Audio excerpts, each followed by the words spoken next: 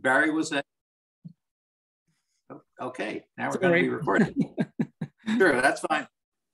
Thank you, Al. Al is our recorder, our Zoom specialist tonight. Thank you, Al.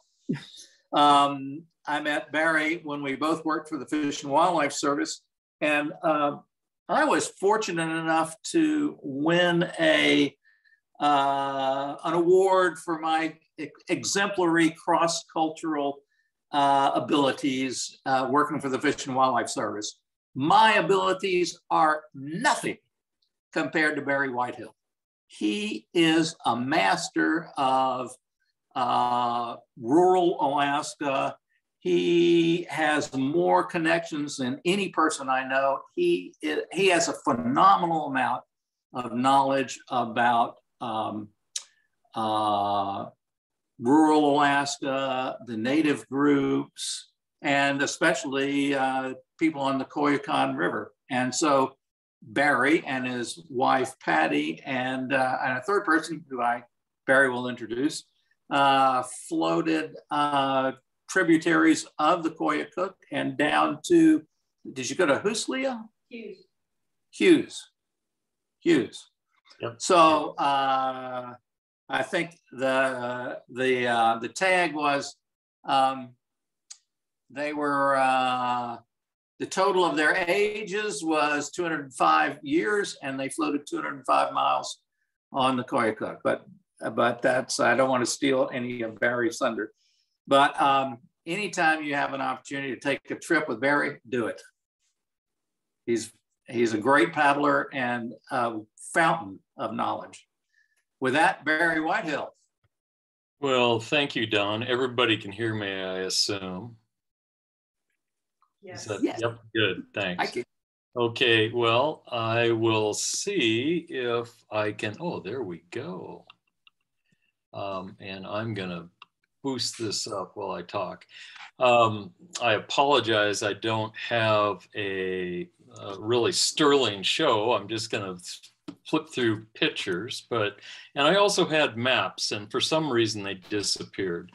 But like Don just shared, I started out with U.S. Fish and Wildlife in Alaska by working at Kongakut National Wildlife Refuge. Well, I grew up in the Northwest, and I was fortunate, I guess, to have a father that lived by his fly pole. So at an early age, I learned how to boat. And my boating started at age 10, 12, keeping him in the Klickitat or the Grand Ronde steelhead holes so he could fly fish. Well, that in time marched on to float all the salmon river branches.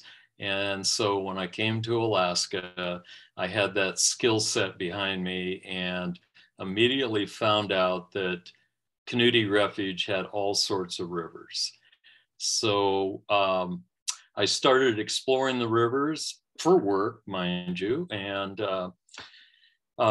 this one, the South Fork of Bonanza Creek, which turns into Fish Creek, was one that I could take people with little boating skills. It's pretty much a class 1, class 2, depending on trees that you have to get around. So it was an easy river from a skill set. That said, over time working on Kongakut, like Don alluded to, the Koyukuk people I got to know, and I learned a lot of lessons from them. First and foremost, whenever you're going to start a major adventure, you do in their language, and I might, butcher it somewhat, but they call it an anshla. It's a peace offering. And I found out the hard way, if you're going to do a peace offering, the anshla, the offering, goes to the river first. So dutifully, we start our trips by doing our offering to the river gods. And this is where we launched. Now, the South Fork of Bonanza Creek, if you've been up the Dalton Highway, and since my maps didn't, for some reason, disappeared, it is north of the Arctic Circle, and it's the first drainage you come to. And immediately past it is the North Fork of Bonanza Creek. And then you rise to Gobbler Knob, and then you overlook the Jim River. So this is where we're at, that setting. And we're going to flow to the west. So it's just a beautiful little stream. It's clear water oftentimes. The other part of it, though you can see with rain events, the gravel bars can drastically change in a hurry. And fortunately on this trip, we launched on the 29th of June.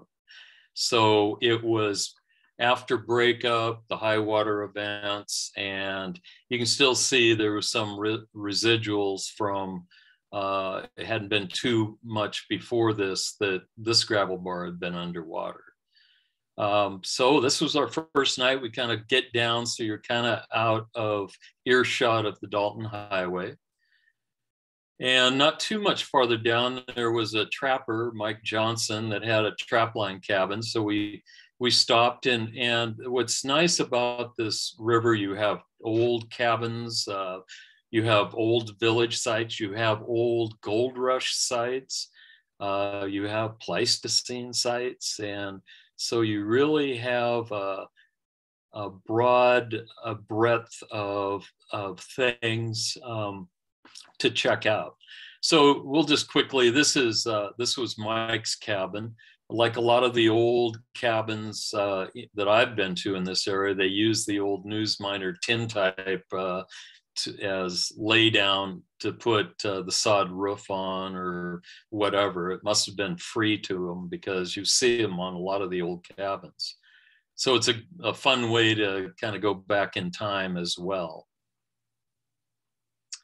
And not everything is in good repair. If it hasn't been guarded, things have a way of falling in or being an attractant to the different bears that might be passing through. But there's some things that are still operational, like his outhouse. So that was always a nice benefit. The other thing about the South Fork or Bonanza Creek is, as the two come together, it looks, as you look across the landscape from up on the Dalton Highway, it looks relatively flat.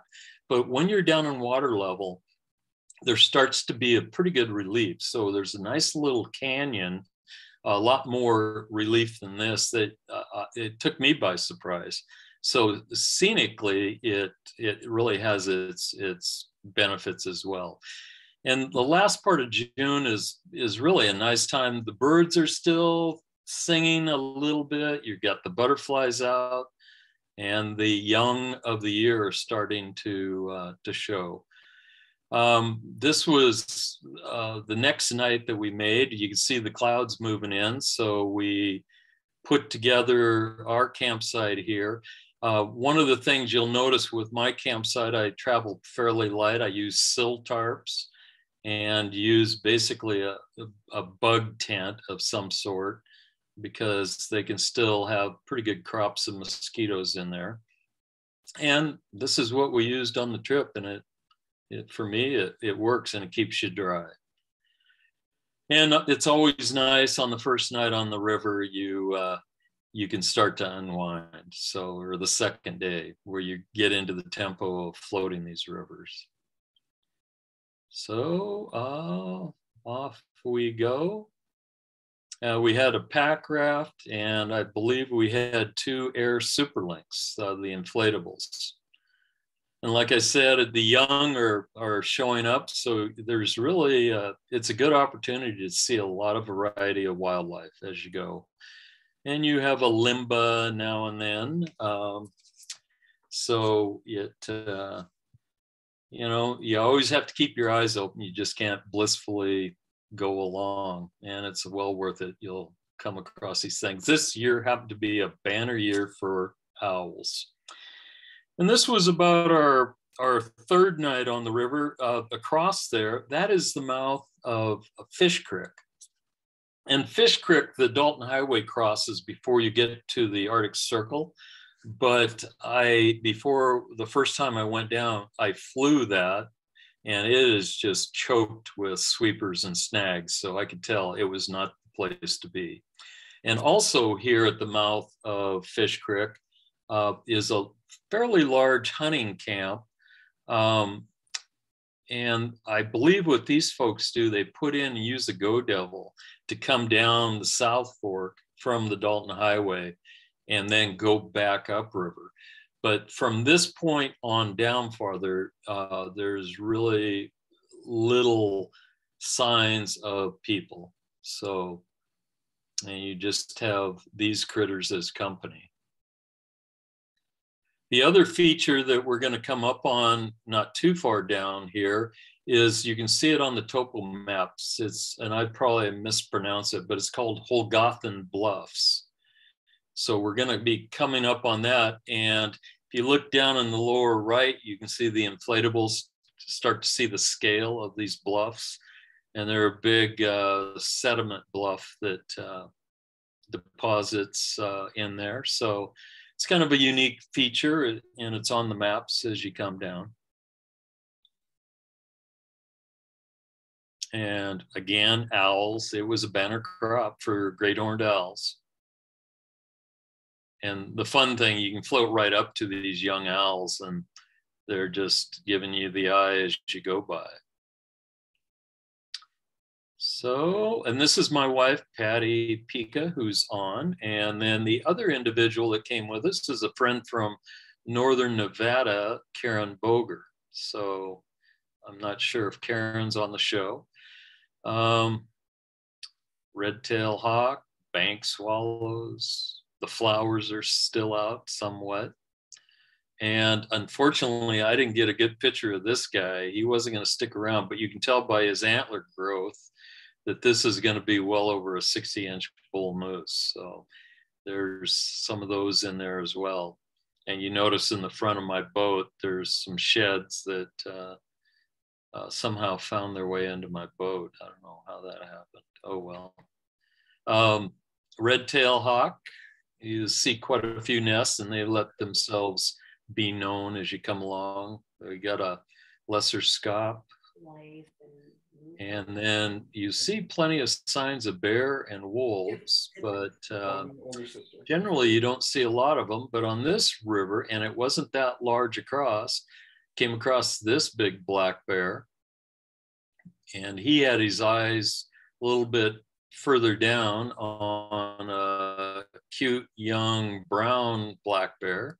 Oh, and also we have the white-fronted geese that are coming off. So they're very vocal. And we had grayling that were fighting. You don't often see that. Oh, there's the sweetheart he was chasing. And she's a cutie. She's got those little dark eyes and the brown. Red-breasted mergansers, here's a hen.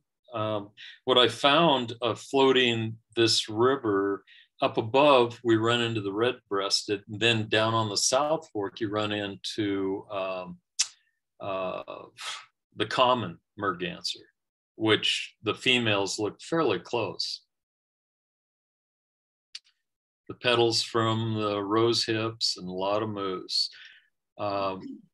In trips past, this river's so small, sometimes the moose feel threatened and they'll run into the middle of the river on you, which is hard to get around them. So that's about the only obstacle in all the years that I've floated this river that has caused me heartache. Plenty of little gravel bars to take a break.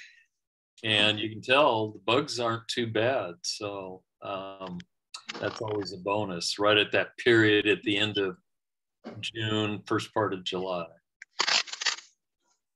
So this was a little disconcerting. It's not so wide, so we ended up pushing different broods. These are white fronts, and eventually they are trying to hold up and let them get out of the waterway so they don't get too spread apart. So this mother was doing the right thing for us to let us by without panicking and going down the river. Unfortunately, this one was here, but it did the right thing too and left. So a lot of wildlife on this Fish Creek portion. At this point, it's called Fish Creek before it enters into the South Fork of the Koyukuk.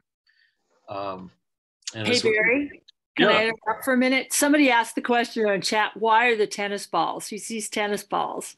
Oh, the tennis balls on my chairs, which I've modified it. We have chairs that sink into the sand. So I tried the tennis ball thing, but I've modified them still by putting 1.5 inch PVC pipe and drilling holes, and that works stellar. Just saying. The light went out so you can't see us, but that's okay. Oh. There's the osprey. There you go. They had an active nest that they were going to let us know don't come near. Beaver activity. Yeah, if it's towards dark, you can see a lot of beaver activity. I can turn this. Everybody's watching us go by. So, and now we've hit the South Fork, and you can tell the salmon runs must be getting close. This is a glaucous gull that was on the bank. It's a large gull. So now the substrate's kind of changed to sand. We're on the South Fork making camp.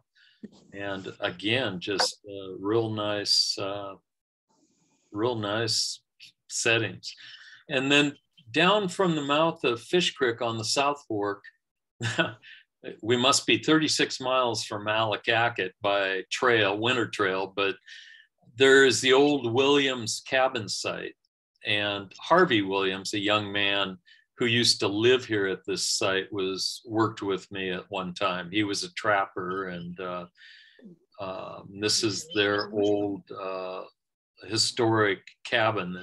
This is all that remains these days, but you can still see some of the woodwork from the site that they had. And then his uncle, Charlie, built a newer cabin, and even though the signage isn't too friendly, I knocked on the door, but nobody was home. So we just took a picture and left. And that's basically anytime in this country, it's active subsistence country, and you definitely don't want to disturb anything. Just take a picture. Traps, you'll find them hanging in trees, leave them. His decoys, leave them. Old bottles hanging in trees, leave them. Bears, leave them. Don't bother them. So the South Fork has a different character than Fish Creek, this equisetum. But down near the mouth where the South Fork enters into the Koyukuk, this is an old rampway coming from a slough that I was told by the elders. There was an old sternwheeler that sunk in the canoe, in the slough. And this is the Union City gold camp site where I think they overwintered. And across the river was Confederate City. So obviously people with Southern heritage lived across the river. People with more Northern heritage was at this site.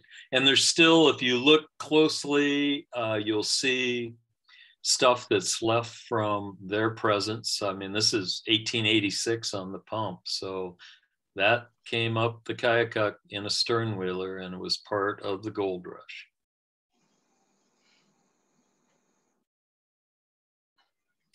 So big old birch trees, big old clouds.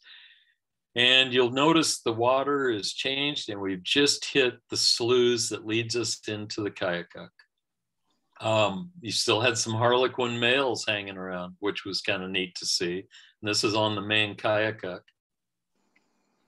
Bigger water now. This is plenty big water. Down farther, the clear water on the left is where Henshaw Creek comes in. And it flows into the Koyukuk, and you see the Koyukuk River, because it drains such an immense area, is a little more chocolate colored.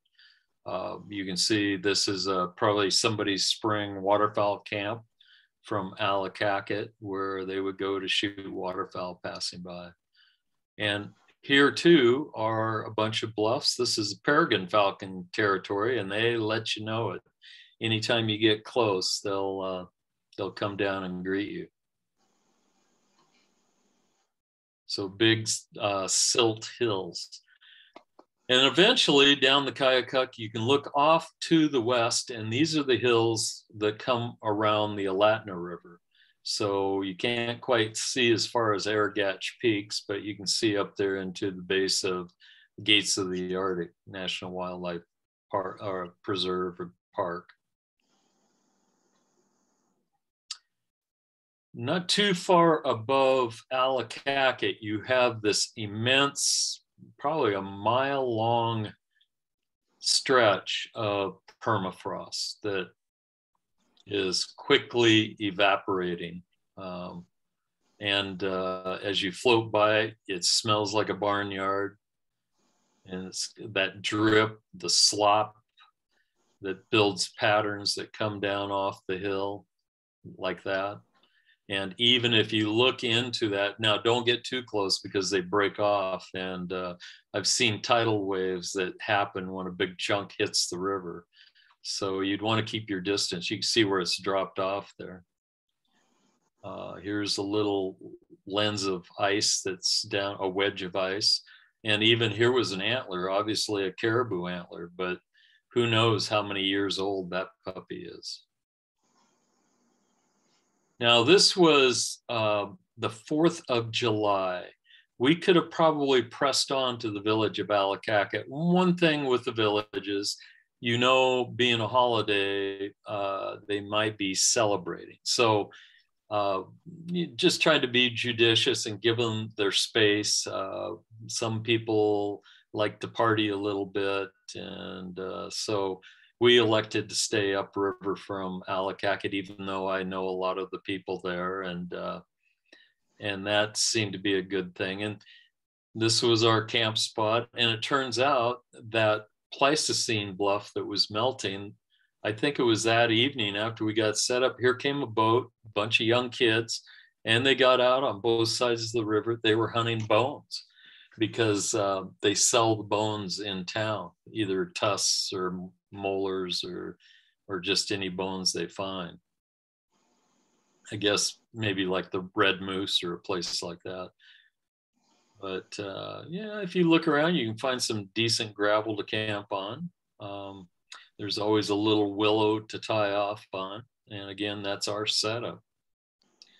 And here we go, coming into Allakaket. It's a Koyukuk village, and across the river is a Latna, which is mainly people of Kobuk, Inupiaq descent. And the first house you would have come to, unfortunately, he just passed away within the year, is Lindbergh Bergman. And Lydia, his wife, had passed away a few years earlier, but just wonderful, wonderful people. Lindbergh was blind in one eye and hard of seeing out of the other, and still drove his red pickup truck. But if you rode with him, people walking the roads in Allakaket would clear out when they saw that red truck coming down. And Lindbergh was always gracious to invite you in and share. These are his kakenas, or skin boots, mukluks, that are traditional thin summer caribou hide with smoked moose, and probably at one time that mangy color up there was maybe wolf or wolverine. And there's Lydia, and she was all of 4'10", a dog musher, just a sweetheart.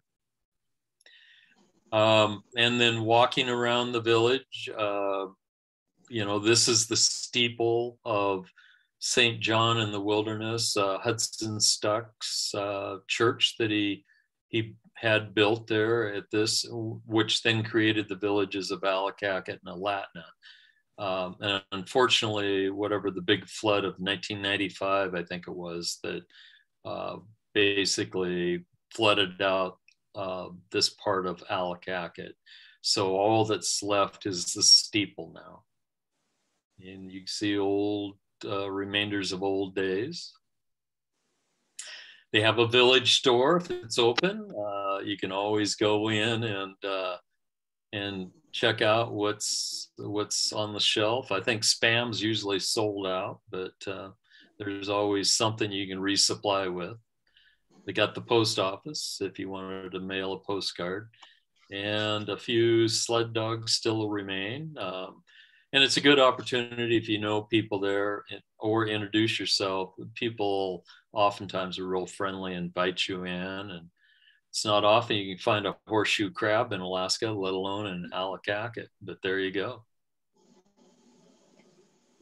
Stephen Bergman, what a great guy. He used to be the chief, and he still lives a pretty traditional life, and he still raises his sled dogs, and he had his granddaughter there. What a sweetheart she was. Lives in Fairbanks, but she was there helping Grandpa put up chum salmon for the dogs. You see, and this is just a glimpse of life. Muskrat skins. You can see the chum salmon in the tubs that you still had to process. There you go. And this is how they would set them up, get them to dry out. And people in these communities are pretty ingenious on, and nothing goes to waste. It may look like there might be trash laying around, but they know where it is. And if they need it, they'll come and get it. And pretty resourceful considering the growing season's short. So anyway, we just did a walk around. We didn't want to stay in the village to impede on them, but just downstream you start running into fish camps. So this is again somebody's catching chums and setting them up for their use. And if they're not there to guard it, you're going to have company coming in to check it out. From there, we floated on down to the mouth of, that's a public land shirt, a public land owner shirt Patty's sharing. This is the mouth of the Conuti, where it enters into the Koyukuk. And there's a nice little gravel bar just upstream on the Conuti. So makes a nice camp spot and a good opportunity to watch the sunset. So we're off again. There's Karen in her boat, and we're headed back down the river towards Hughes now. And a little ways down, we came upon, this is David and Kitty David's fish camp. This is Harold David's wife that's processing chums. Unfortunately, David is another elder that just passed, and he and Kitty. This is a mixed marriage. David is Koyukuk, Kitty is Upper Kobuk, and she was the sister to Johnson Moses's wife, who it was another split marriage. But this is their cabin that David then proceeded us to show us all around. His bear gun when they tried to break in, and Karen got to chat with Kitty. And you can tell they've been using the site for a long, long time. So this is a glimpse at somebody's fish camp. And they also had, Harold and his wife, they had a granddaughter and a niece. So the girls entertained us with music, and there's Harold. Oh, and then company came by. This was one of the rare boats we saw on our float. And there's the niece doing dishes,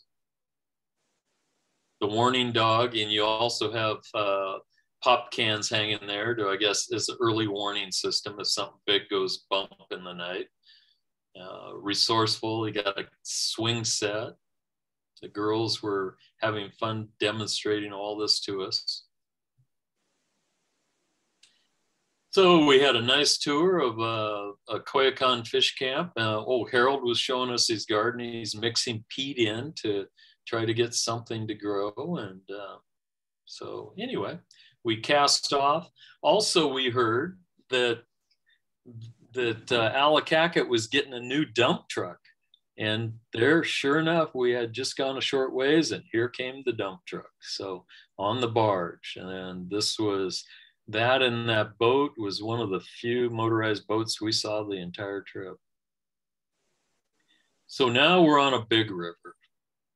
And what's neat, once you start getting upstream of Hughes, it gets that old lichen, and there gets to be mountains, and it's real picturesque. So, and the gravel bars are good. You got lots of things to check out. And one of the things to check out, if you walk these immense gravel bars, invariably there's going to be some Pleistocene relics. This is, I think, a piece of tusk, maybe, that look like driftwood. You kick it, and if it isn't kind of squishy, it's probably a bone. So there's some of our finds from these big gravel bars down on the Koyukuk. So lots to celebrate. Oh, and as we were floating, what came along but this guy? And now that cut bank's about 15 feet, and it was a deep hole, and I'm right underneath of him. But I knew what he was doing. He was hunting, not me. This is what he was hunting. You can see where they dig out these swallow nests and kingfisher nests that are in the bank. You see the claw marks on there. So they just walk along those cut banks, and if they find a spot they think they can get to, they'll dig them out. I can hold it for a while. So anyway, it was, gosh, we just had wonderful weather up until just a short time down the river here. And then things started to change. I guess we got another night in before it really changed on us. There it comes. So we had a good day to go to Hughes yet, but things got wet, windy, and cold. And that Koyukuk, that wind can come up, and there are times when you can go upstream faster than going downstream. So, but even with that, there's still permafrost ice lenses to float by and flowers to look at.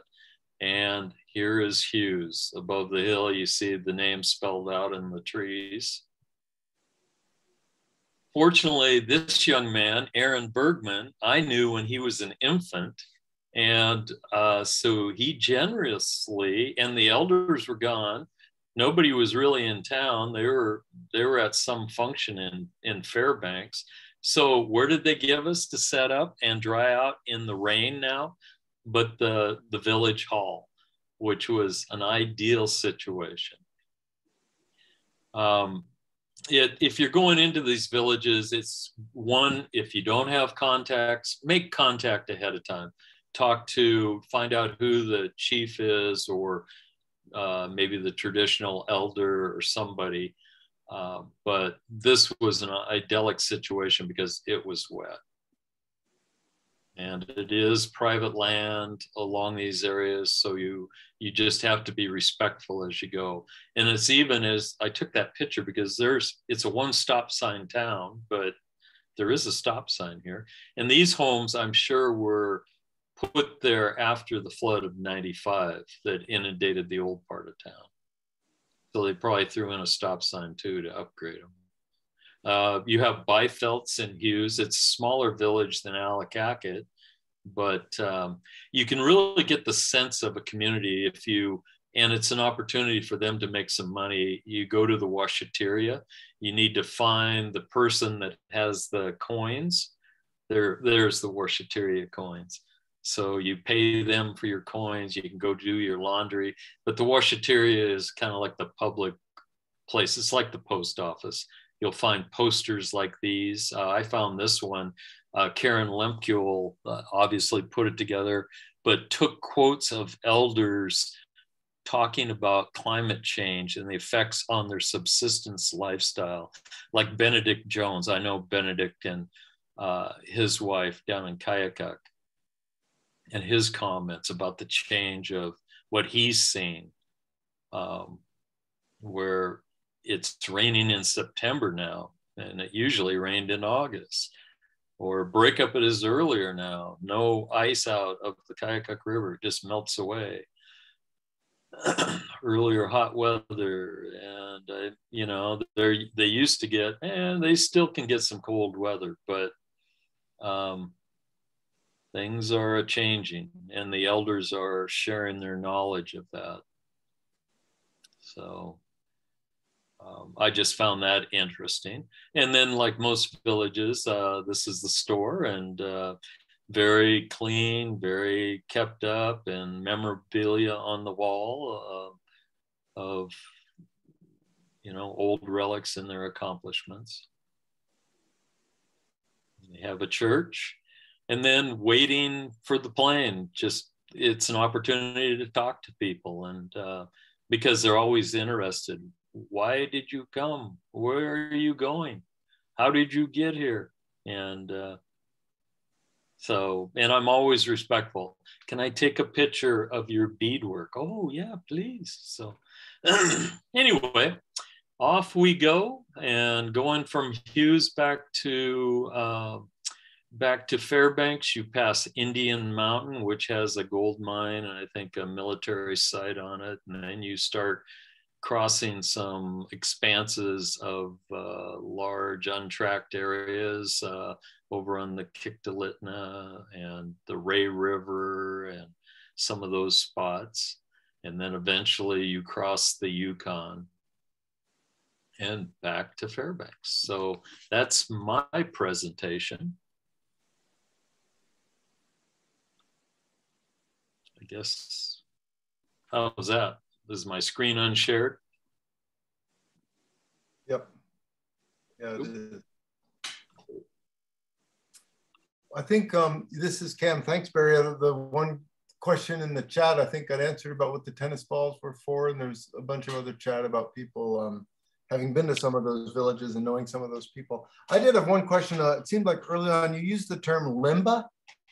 It looked like you were talking about a tree that was hanging over but hadn't hit the water yet. I'd never heard that term. Did I hear that right? Or what is a limba? Oh, maybe. Oh no, I was just what's that? The dance, that limba, where you try to get as low as you can to sneak under something. Oh, gotcha, gotcha. Okay, that's what I was referring to. I never heard that. I was like, oh, okay, that's a tree that hasn't hit the water yet. Yeah. In the kayak, we sometimes challenge each other to see who can go under the lowest point. Yeah, I've been known to do that in a canoe. So we do have time. If anybody has a question that he didn't get in the chat and wants to ask, I mean, I would say go for it. Otherwise, we'll give something away here. But last chance for questions, I guess. Don, do you want to take over?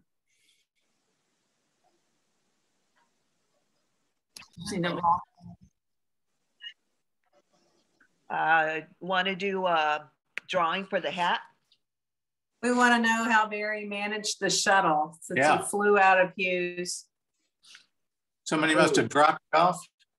We had, in that one picture, we had a friend, I think it was, drop us off, and my 15-year-old dog, who didn't come down the river with us. But so they just dropped us off at Bonanza Creek, and then right there took us out on a sea. Yeah. I fouled up a little bit on my times, but they made it work for us. Great. So we do have one more question. I'm looking at the chat now. Someone would like a little bit more elaboration on the rain tarp. I guess like what kind it was or. Whatever. Oh yeah. Well. Initially, they were integral designs out of Calgary, Canada. Those are silicon embedded light nylon tarps. They weigh, and I always get the 10 by 12 foot ones and use 3mm cord you get from REI, the real thin cord. And so that tarp is waterproof. And if I'm in an area that, say, I don't have water and a rainstorm comes, it can collect water on it, and they're just great. So I think RAB now sells them, and I would say a 10 by 12, it probably costs about $189, something like that, or did. I don't know about the supply chain, but that's about the price range it was. Thanks. And then a few people have asked, how many days total were you on this trip? This was 10 days and 205 miles. You can tell we were moving right along on some, and probably in hindsight, it probably would have been better if we did maybe 11 or 12, especially on that Koyukuk River. There are some gold camps. You have Arctic City, just upstream from the mouth of the Canute. And upstream from that was an old Indian community that was set up near Arctic City. And then across from David's fish camp, he shared with us there used to be an old village site over there, including one time, he doesn't go over there because he was over there and part of a skeleton was exposed. Ooh. So it was Huklani, taboo. Wow. The only other question here is, how did you prepare for the trip? And I'm thinking you've been preparing for this trip your whole life probably, but I guess they maybe mean physically. Did you do any training? I think that's what they're getting at. Well, yeah, I don't know. What's that for? No, sadly, and that's as I am getting up there in years. And like this year, I want to do 1,200 river miles. And so my knees are going out on me, but my paddling skills aren't. So I plan to kick off the Dempster Highway and come down that system, and then do the Koyukuk from Wiseman down to Allakaket, the Alatna, the Ivishak, Birch Creek. I don't know. There's a bunch I'm going to do this year if all things are good. Cool. Thanks, Barry. Don, I'm turning it back over to you here. Cool. Thanks. You're on. I'm on. Yes. Am I? Yes, you're unmuted. You're I'm unmuted. I'm on. Okay. Well, thank you, Barry. Thank you so much. And we are going to give away a hat, and we sort of pick a number, and the person that is in that line of our guests gets the hat. And what's that number, Cam? Okay, 33. Oh wait, someone has to go down and find the right person. There's 57 on now. There's 57 people on. So, gosh. I'll stick with your number. 33 is good. Who's the 33rd person? We used to count on who. Stan Justice used to do this really well. Maybe I should choose a lower number. All right. Well, this is going to take me a minute. But I didn't realize I was going to have to do this. But okay. We can find 33. All right, I'm working on it. Somebody else could help me with this. All right, let's come back to this. I'm struggling with this. Okay. I'm like counting and my little thing is bouncing all over the place. How about if we do the hat after the next presentation, and then I'll have time to actually do it. Whoever wins 33 will be. You have to be present to win. Maybe I'll just choose a super low number and it'll be a lot easier. Okay. Hey guys. Okay. Hey guys. Stan Justice is with me, Barb Lors. Oh, yay. He went through the grid and he said Janet S.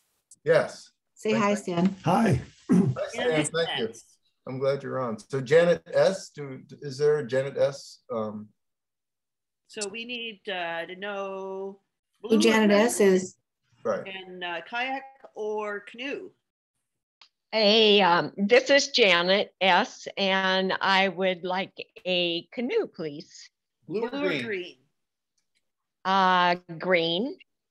And I'm gonna, if you could put it, if you don't mind, if you could put it in chat, your full name and address, and I'll mail it to you. Or you can send it directly to Karen's connection.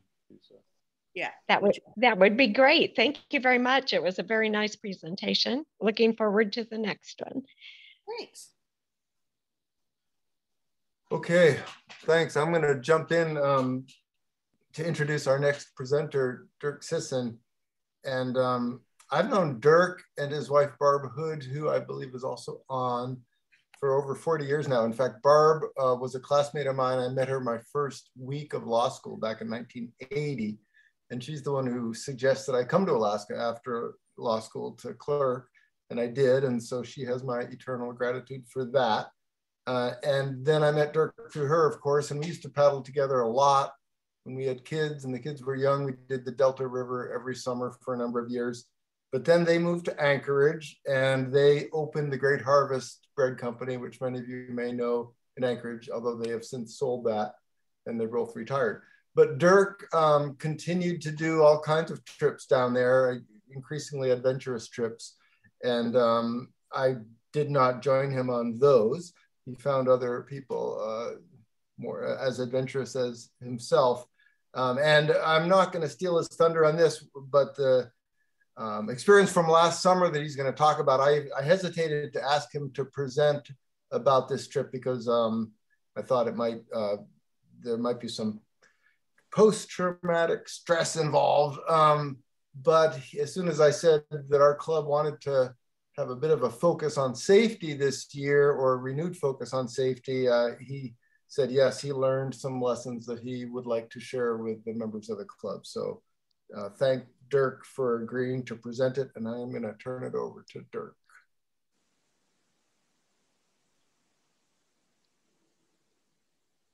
Am I on?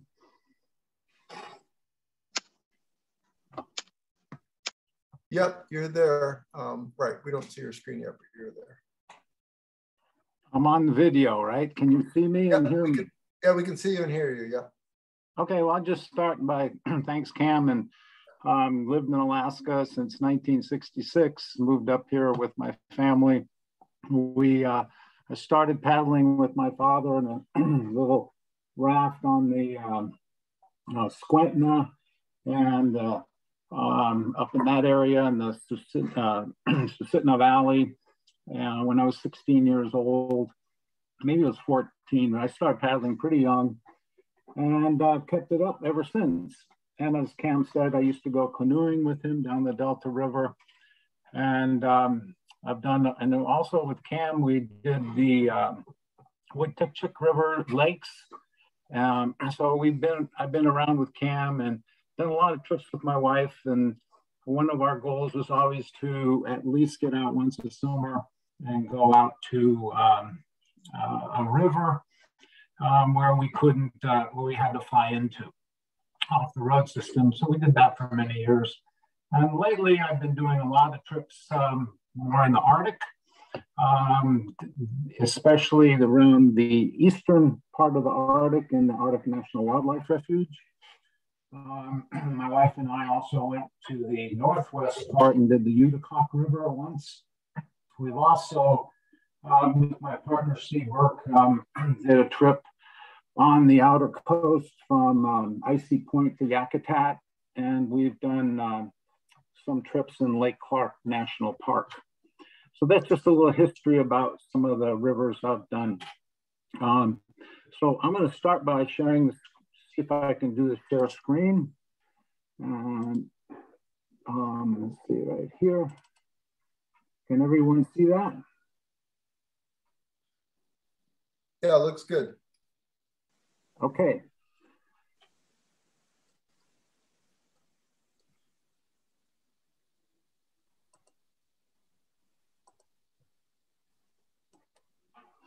Okay. Hello, welcome to my presentation tonight about a close and, as Cam says, intimate encounter with Auf Eis in the Arctic. And that's me somewhere in the Arctic. So our trip plan, original trip plan was to float the Kongakut River along this route here. We dropped off on the Shinjet. We went down the Kongakut River. The plan was to float to a place called Baseline and hike over to the Kongakut River, float the Kongakut River, hike over to the Aichilik, where we're going to drop our boats and do a backpack over to the Jago, around the Jago, up the Jago, over to the Aichilik, walk down the Aichilik, get back in our boats, and float out to the coast where we were going to pick up. It was about a 200-mile trip. That was our original plan. what ended up happening is we ended up getting dropped off at on the Shinjek, which then we crossed over to the headwaters of the Kongakut, floated the Kongakut, and made it down to where I had my encounter with Auf Eis, which I will go into later, and made it out to got picked up at Drain Creek. So this portion of the trip was about 50 miles. The first day we got dropped off by Kirk Spitzer, Yukon Air. This is the runway, these little pieces of gravel up here, right above the Shinjek River. This is the Shinjek River is off to the side in the middle here. This is tundra. Please notice how dry it was. There's a little bit of off ice on the river, but it wasn't too bad. And we're going to head up this valley over the Continental Divide to the Kongakut. This is the Shinjek again. Low water here. We didn't have any problem crossing it. And then we started walking. We walked across again, going up to this valley. And here Steve is leaving the Shinjek and going up the valley to where we're going to cross the Continental Divide to the Kongakut. And again, these are the tussocks that we encountered hiking into the headwaters of the Kongakut. The headwaters of the Kongakut are actually way down here. This is about a 15-mile hike that we did between the Shinjek before we put in the river on the Kongakut. And it was a dry, there was a low winter, a low snow year, and just noticing how dry it was. Some caribou we ran into, it was pretty cool. We saw a few herds of caribou, but we'd done this trip a couple years ago before. We did this last year, and we had run into thousands and thousands of caribou back in 2000, I think it was 2019. Our first night between the Shinjek and the Kongakut. Little omen here of caribou on the tundra. So our first day on the river. This is the third time that Steve and I have been on this portion of the river. And there's more water than we'd ever experienced in the river.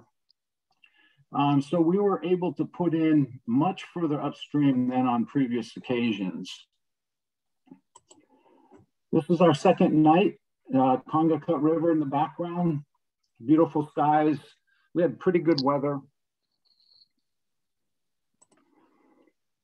This is the second day on the river, our third day out. And up to this point, we're just floating down the river. The current was really good. Water was good. This is really, it's like class 1, maybe class 2 in some places, some rocks, but nothing very exciting. It was just pretty good floating, a lot of fun. And up to this point, there was no off ice. And we started encountering some off ice. And I'm sure you all know what off ice is, the German word for overflow, or when a river starts freezing from the bottom up and just covers the whole valley with ice. There were a couple channels on this second day on the river. And in one instance, Steve had to quickly get out of his boat and get to shore because it was blocked with ice. But we just decided to keep going. It was a great time. The weather was good, so we kept going. Now we're running into bigger walls of ice, of off ice. Here the ice, if you notice, is right on the bank. And on the left-hand side, there was no ice. It was just on this side. So we're not in the channel between two sets of ice. More off ice, and you can see here it breaks off, and when sometimes it breaks off, it does create a little tidal wave, and you just have to watch out you don't get too close to it. Going down, as we kept going down the river, there were times there was no off ice. It was just a fun paddle going down. So we stop and have lunch. This is mid-afternoon, I don't know, 1 o'clock, 2 o'clock.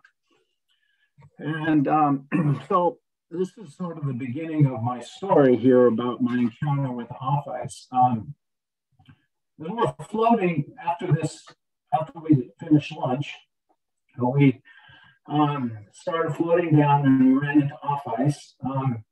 But we also were in the main current, in the main channel, but somehow we lost it. And we got onto a little shallow gravel bar. We both got stuck there. And we looked at each other and we started discussing whether we should get out of the river or not, or at least scout the Auf Eis. But then we heard the main channel not too far away. We could hear the current. So we climbed up onto some Auf Eis and drug our boats to the main current where we put in.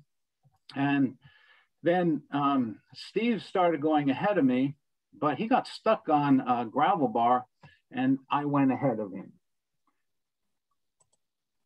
When I went ahead of him, and this was just right after he got stuck, I came around a corner and I came across this wall of ice.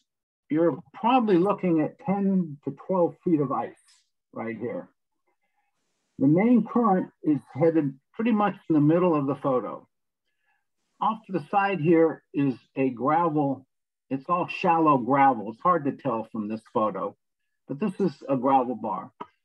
So I start heading down here towards the middle, and I did notice the main current going under the ice.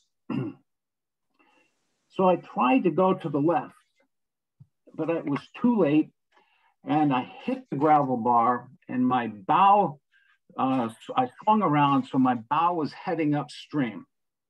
Now, I was not able to get out. I knew that I was going to end up under the ice and swept under the ice. So my sort of training and what I've learned is I did not want to be under my boat or with my boat under this ice. So I rolled over, pulled my splay skirt off, and undid my thigh straps and tried to brace myself with my paddle. But the current was way too strong. As I was going over, I yelled to Steve, because he was probably about 50 feet behind me. I yelled, "Help." It was a pretty meager help, but I was going over so quickly, it's the only thing I could think of to say so he would not follow me. And I'll get into that part because he didn't follow me, but that was not, I'm gonna get to that part later. So as I'm going under here, my first immediate reaction was, I'm dead. I'm going to die. And the current was just moving too fast. There's no way I could get out. And basically, I relinquished myself to basically to die. That I was not going to survive wherever I was going. I went underwater immediately. I did have a PFD on and a dry suit. I did not have a helmet on. So this photo will show you the area that I went under. So I was swept under the ice right here, and I went under the ice approximately half a mile under the ice right along here to where I eventually came out here. Now, as I'm going under the ice, my head is hitting the ice as my PFD is keeping me up, and I find air pockets, so I am able to take quick gulps of breath. The current's rolling me around. It's a very strong current. I'm rolling around under the ice, and sometimes there was no air. And I would come up, and then I'd find small pockets of air, maybe 2 inches, maybe 6 inches. And knowing what you do when you get stuck in rapids and you are going down under a wave, or you want, every time you come up, you take a gulp of air. And that's what I started doing. I think it's important to let you know that this whole time I never panicked. I was very aware of my breath and trying to be as calm as possible. I took in a little water, but I was not drowning, and I kept pretty calm the whole time. At some point, I even rolled it under the ice, got to the point where the water pushed me up under the ice, and I thought, okay, I am going to die. And all I could think of was wishing Barb, my wife, a good life. I didn't say I was sorry or anything like that. I just hoped that she had a good life. So once I began finding those air pockets, I started thinking that I would be able to live if I could keep finding air pockets. Whenever I'm going under the ice with current, bouncing along, rolling around, but I kept finding those air pockets. I could also hear gravel rolling underneath me as the current was taking gravel down this channel. At one point, the current slowed and I was swept into a shallow area underwater, and I felt like I might get wedged between the ice and the gravel. So my instinct was I needed to get back into the main current. So I swam and grabbed the gravel and moved over into the main current. Eventually, I started seeing light. Not the kind of light you think, but I started seeing real light. And all of a sudden, it got lighter and lighter, and I saw more light coming in the distance. Then I was swept out from under the ice. But now I was in the main current, and I still had to get to shore somehow. The current here is very strong, and I was trying to swim, I was trying to walk, I was trying to do anything to get over here, but I couldn't get over here. And by the way, what you're looking at here is Auf Eis on land, and this is a big, this is all Auf Eis. And I will show you a channel that I went down in a later photo. So here I am going down the river. This is a picture of Auf Eis right here. This is the channel I went down. I was floating down here. Auf Eis on my right-hand side, the shore on my left-hand side. And I was struggling, grunting like a bear to get off onto the onto shore. But I was very determined at this point that to stay alive. I had made it from under the ice. It was miraculous. I could not believe I was alive. So I end up coming down here, and I probably floated another half a mile down the river before I saw this rock here, and I grabbed this rock and pulled myself onto shore. I was shaking uncontrollably. I didn't realize this, but I was freezing. I was so cold. Even with my dry suit on, it got a little damp inside, but I knew that I had to start moving. I was not going to die of hypothermia. I was alive. So I started just moving my arms up and down and walking this beach, walking up and down this hill here. And eventually I started to get warm. Now, this whole time, as I was getting warm, I'm thinking survival. One, I don't have any communication device on me. I have no food with me. I will get into that later. And I have a dry suit, and the only thing I lost underneath the ice was my paddle. I kept my glasses on. I kept my waterproof camera on. I had my spray skirt on. Of course, I had my dry suit. Underneath my dry suit, I just had shorts and a nylon shirt. So as I started thinking about how to survive, I knew I could survive for 3 days on just water. And my wife and I had a contract sort of that if she hadn't heard from me on my inReach in 3 days, that she would contact the rescue people. And then I started thinking about Steve. And then I started going, is he alive? And then how am I going to explain his death if he's gone? And I knew that the inReach was in my boat. And I didn't, the boat, I'll get to that in the next photo you'll see, was in my boat. So I thought Steve had no way to communicate and how he was going to get help. So I was walking up and down, and I decided that I needed to go back to where I went in. And this is approximately right here is where I went in. And this is where I went down. If I got up on this hill and this ridge, there was a big canyon here and I couldn't get down it. So I walked up there about 3 times looking for Steve across here. And it was windy. And so I decided I needed to get off the ridge and find a place that I could hunker down for the night. So one last time I walked up onto this ridge and I saw a little figure here. And I knew it had to be Steve, and I was elated. So I started to walk, I had to walk up this ridge that you can't see here to head on this direction.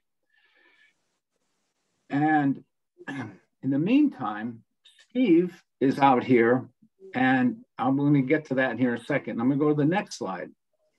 So this is the part Steve saw. He's the one that, this picture, I showed you this picture before. My pack raft had somehow, if you can see a little red dot in there, my pack raft had somehow gotten wedged between the ice and the gravel. And Steve had been able to get off onto the shallow area where there was a gravel bar. Remember, the main current was here. Somehow, as I was going over, my boat must have flipped back up and got under the, somehow got under the ice and wedged. So Steve fortuitously took this photo. He wanted some way to record what had happened. And as Steve has told me, as he saw me going underneath here, in his mind, I'm gone.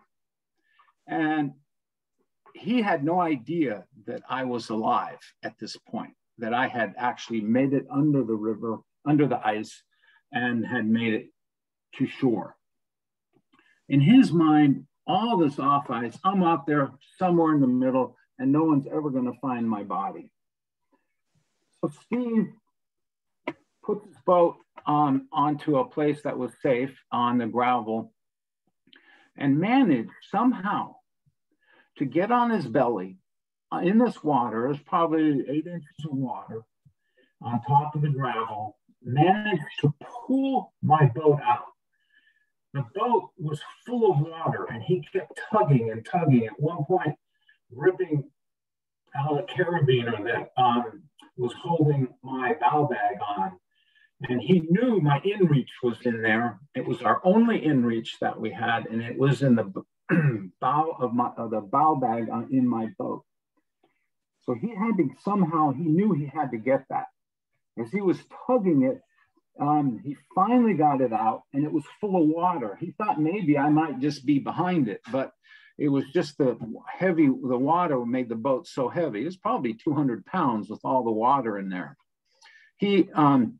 It was a very risky move on his part to get here because This ice could collapse at any moment.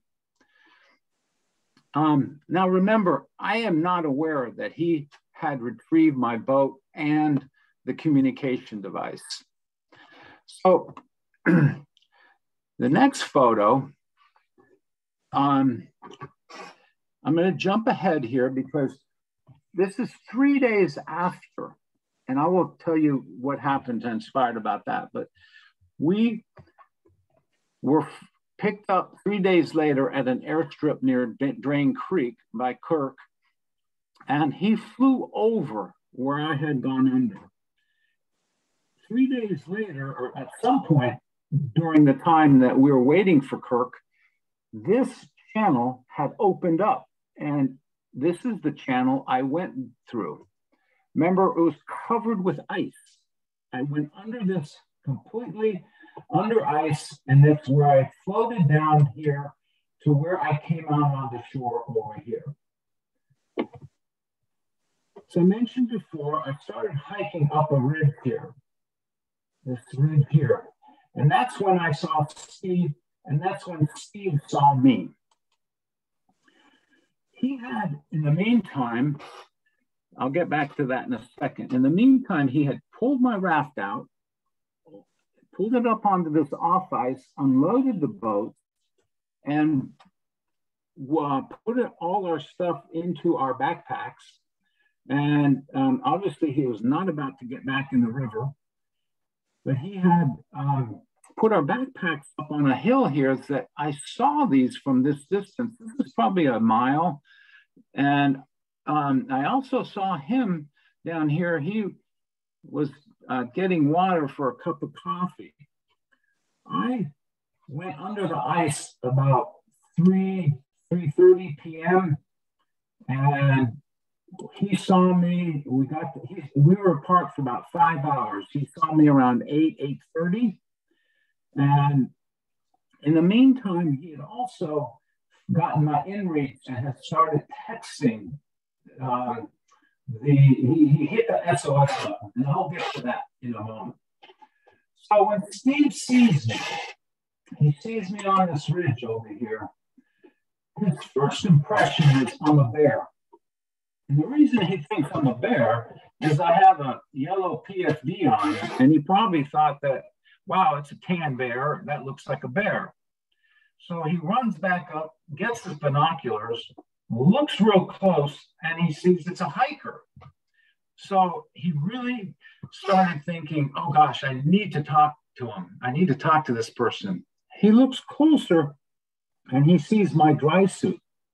So once he says, oh my God, it's Dirk, he runs this whole distance over here to where he directs me down a real steep path down into a ravine.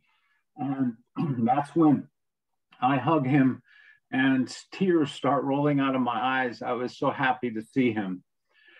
He pulls out the inReach, and I asked him, oh, so you brought your own?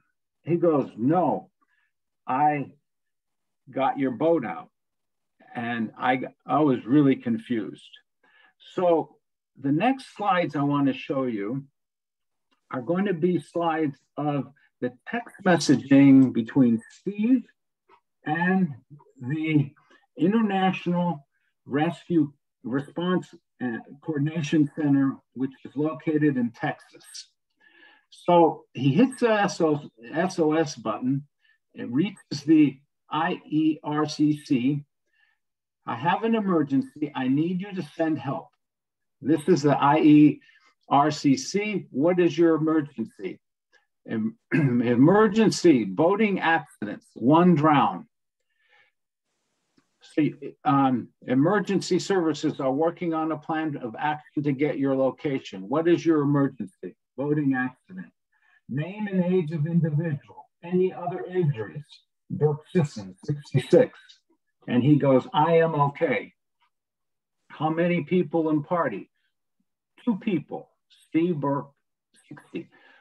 We have informed emergency services. Please confirm who we are speaking to, and then the name of the person who drowned. Victim, Dirk Sisson. this is a very telling part too. Body not recoverable. So in Steve's mind, this whole time, I am gone. And I tell you, I would have done exactly the same thing. If you looked at that ice, you wouldn't have known that anybody could survive. Body not recoverable. Confirmed. We will let you know once we receive an update from emergency services. Then they had him call the Alaska Rescue Coordination Center, which I did not have in my phone. And so remember, he's in an inReach. You're not talking, it's all texting, and it's using a cursor key to get from letter to letter to letter to letter. So it's very time consuming, very hard to do on the inReach itself. And we were not using iPhones to talk to the inReach. So it was all hand done on the larger inReach, not the tiny one.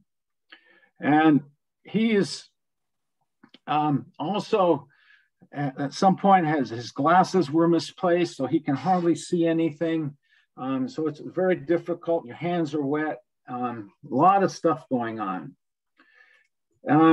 He gets hold, finally, he starts getting hold of the Alaska Rescue Coordination Center. I'm not going to read it all here, but as he's going down, Steve, are there any other injuries? Can you give me an idea of what happened so we know what we need to send you away? Boating accident, drowning, Dirk Sisson. Understood. Are you stranded? So as he's going down, he wants to make sure he doesn't have to cancel the SOS button because the battery level with inReach, it's not using the cell batteries. It's a lithium battery that can only be charged with a USB port.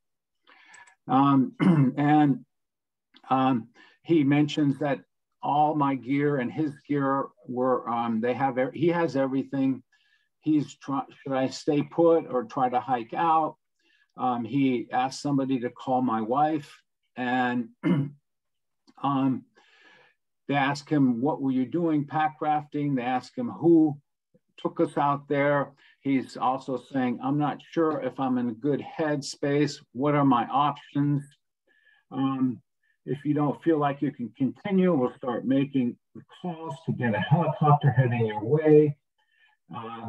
The state troopers they'll contact the state troopers. And then if you had, and so again, he was looking at all the location of the airstrip. So he finally gets a hold of Quick Switzer, and Kirk mentions a place that we can go to get picked up on Drain Creek, and that's what we decide. And then finally, we end up he runs over to me. He says, oh, Dirk is alive. He came out way down the river. And are you with him now? What's the status? He's pretty traumatized. And then they ask a bunch of, is he okay? He is good.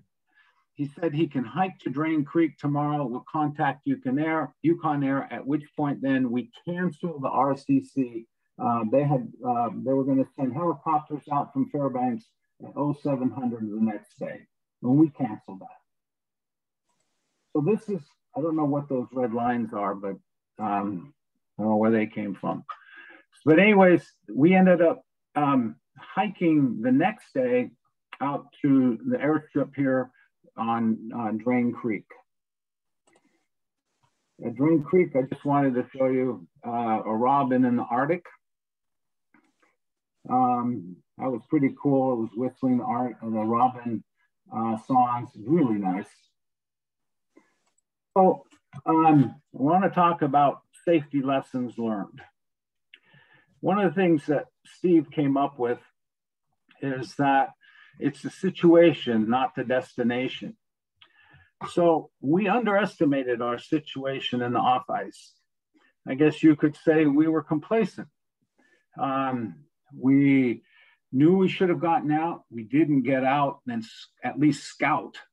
And We didn't want to stop paddling that day. We were having a good time, and we had some goals that we wanted to reach that day and some locations.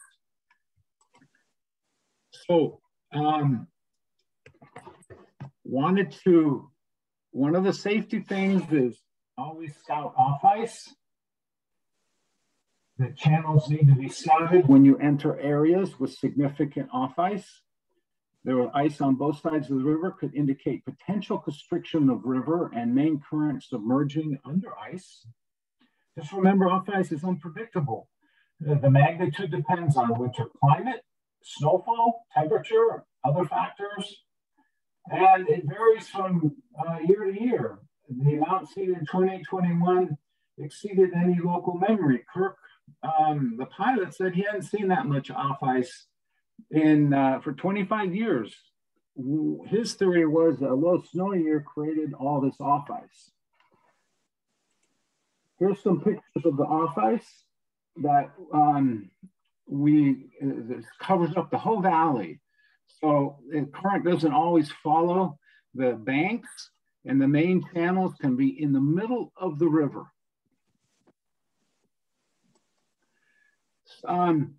Communication devices. I learned that I always carry it on myself. When I'm in my boat, always carry it. Have a little pouch underneath your dry suit that you put it in around your waist with a little food and some first aid supplies. And in this instance, if we both had communication devices, we could have communicated with each other, and I could have told them that I was alive. Make sure that the emergency contacts are in reach, or your communication device, and especially the local rescue coordination center and pilot contact information. And make sure that the emergency contacts know what to look for and what to do. On another note here, this is the International Emergency Rescue Coordination sent a phone call to Barb right after he had initiated the SOS. And they asked him, they let him know that Dirk Sisson had activated his SOS and she was the emergency contact. She was not able to, she saw this as she was driving to pick up a friend at the airport and pretty much ignored it until the next day. And actually, she thought it was spam from Montgomery, Texas. So we also had an agreement that I would, as I mentioned before, I would contact her every night with a preset text that just said, I'm okay. If you hadn't heard from me for 3 days, that's when I would request help. So I don't know what we're gonna do about that situation in the future, but that was our plan. So in the last slide, I just wanna show you, we made it home fine. Barb had a little party for us with Steve's partner and myself and Barb. I want you, of course, we celebrated with beer. And I want you to see, I don't know how this happened, but we got these 2 cool cans looking out for you, and tomorrow is here. And Barb got me a puzzle so that I could spend more time at home. And that's the story. I want to thank you for the opportunity to share this. I'm very grateful and humbled to be here. Thank you.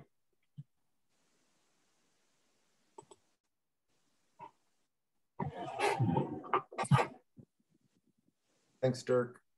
Thanks again for being willing to share that story. I think we have time for questions if anyone wants to, or comments. Actually, I'm trying to look at the chat as I'm talking here. But we have time if anybody wants to jump in.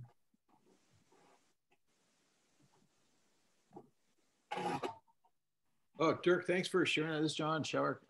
Yeah, I just wanted to comment that, yeah, there is actually American Whitewater just recently opened a new category of reports for accidents, including even misses for pack rafting.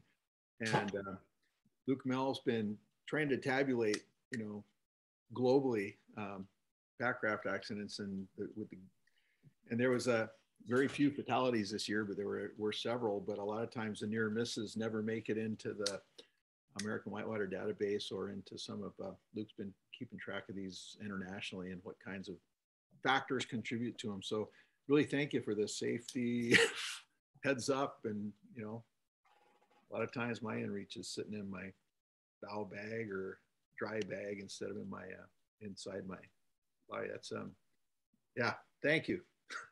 Yeah, thank you guys. Thank you very much for letting me do this. This is my first time to publicly talk about this, and I feel very fortunate that you know, I attribute some of my time under the ice and not panicking and breathing. I do yoga and I meditate every day, and I think that really helped a lot to keep myself calm.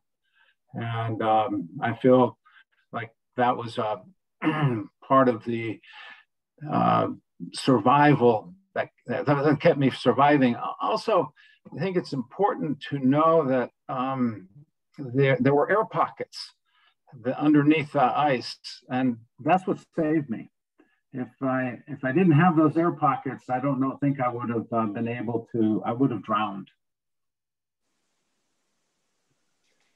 Yeah, I have to say, when I was before this presentation, I was thinking about, of all the people I know, Dirk is probably the most likely to be able to survive that situation. I mean, not panicking under the ice is pretty amazing. I don't think I could have done it. Tom wants to know when you're going to finish the trip, though. I mean, you didn't finish your trip there. Well, we looked at going up there this summer, but everyone's booked and it looks really crowded up there. Kirk is like, his rates have gone way up. Right there is totally booked. Dirk with Coyote Air is booked. Well, kudos to Barb for not trying to prevent you from doing more trips like this. God, I mean. I hope to do more, Cam. I do hope to do more.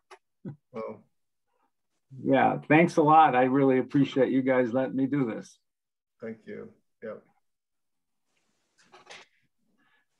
So Don, I don't know if you're following the chat. It looks like Phil Schaefer is asking if he could do a quick 5-minute thing. I don't know what it's on, but if folks want to hang in there, it's what, 8:30. I don't have a problem with that.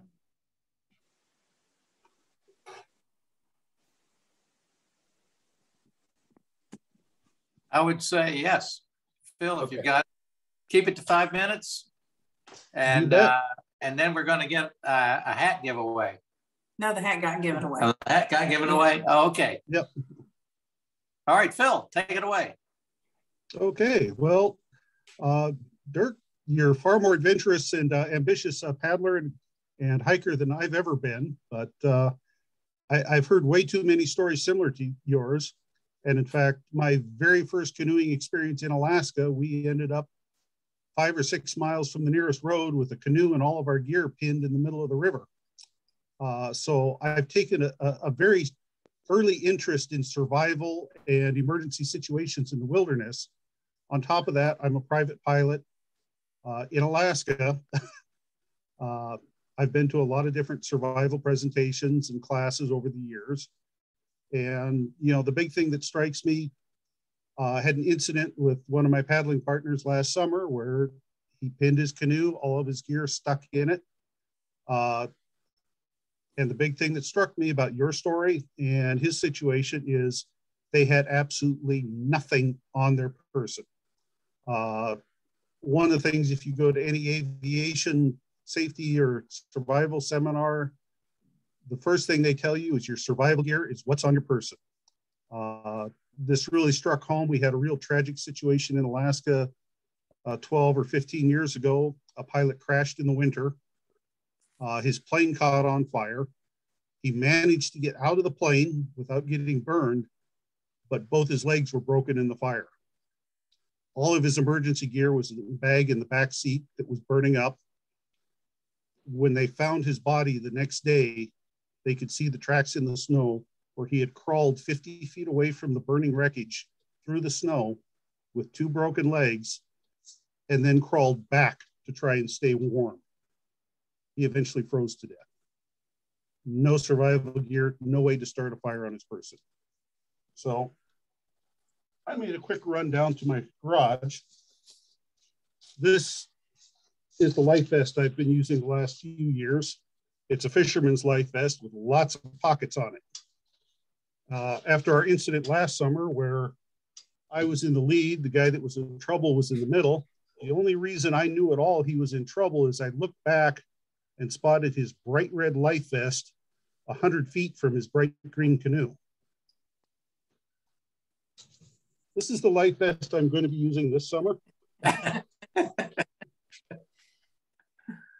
In that life vest, one pocket has my car keys, my flint striker. If you've never used these, they're really easy. I use them to start all my campfires now. They produce a really impressive shower of sparks. Of course, my emergency whistle. One pocket has my spot beacon in it. So it's always, always, always on my person when I'm on the river. Incidentally, I recently upgraded.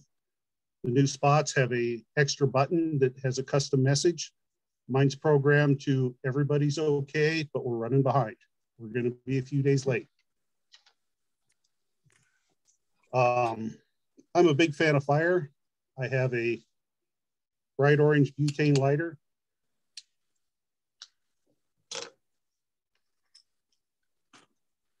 Waterproof baggie with some cotton balls that have Vaseline on them. My Swiss Army knife compass.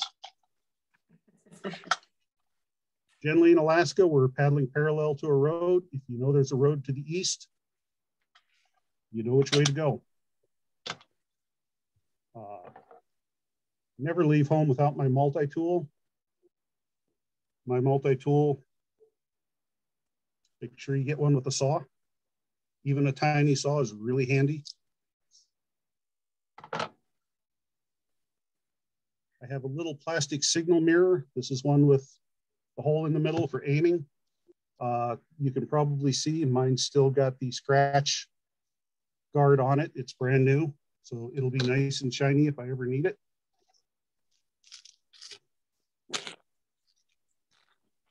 And his Cliff Bars. A couple of Cliff Bars.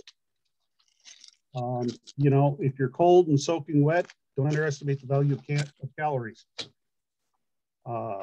Other thing, usually not in my life vest, but always on my person, my wallet. I do have to hike out the road, hitch a ride. Boy, it's awfully nice if I can buy a meal when I get to the first town. The other thing is, you know, my cell phone. Apple says it's waterproof. I don't trust them. This is a waterproof floating cell phone case. So yeah, that's the minimum stuff that is on my person anytime I'm on the river, whether it's the upper Chena or the lower Galcana or someplace more remote, hopefully someday. Thanks, Phil. So Dawn, I think we're going to actually at some point offer like a session where we demonstrate packing, you know, safety-oriented packing for trips and different kind of boats, right? I don't know that we have that on the schedule yet. But. Right. I will say that we are working, trying to work up several dry land sessions. Your active board hasn't worked out all the details, but hopefully in probably March, late March or early April, we'll have some sessions on preparing for trips and packing for trips, and safety will be integrated into everything. And we hope that you guys will be interested and attend these. And we will also have some trips that will teach us how to better mentor inexperienced paddlers. People like Phil, who've had a lot of experience, can help the club out by sharing some of his knowledge. And we would like the rest of you guys to also, those of you who are longtime paddlers, to begin to mentor some of our newer members.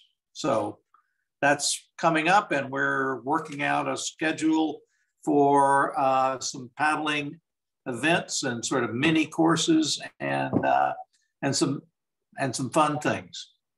So the next trip will be next presentation is March the 24th. And Jack Mosby is going to give us a presentation on his trip from last year. And Jack, as you probably all know, is like Mr. Alaska River. So don't miss that one. And on the 7th, Cam and Tracy and I and selected others are going to make a presentation on our trip last summer on the Niagara and the Ativlik. Also, don't miss it.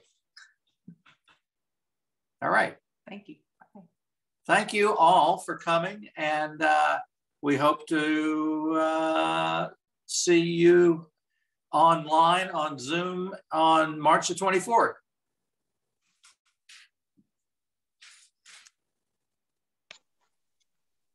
Good night, everyone. Yep. Bye-bye, folks. Thank you. Guys.